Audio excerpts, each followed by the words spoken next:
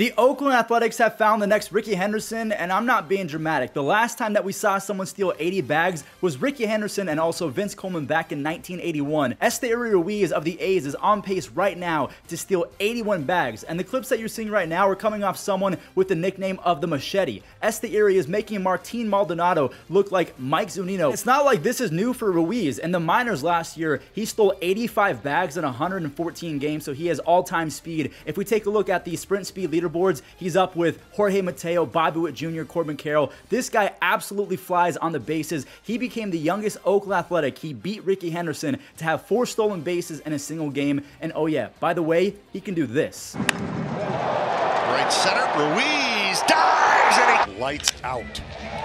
Ruiz sends a drive to deep left. This could be the one. It is Ruiz. Line drive to center off the bat of Rendon, coming in with a dive.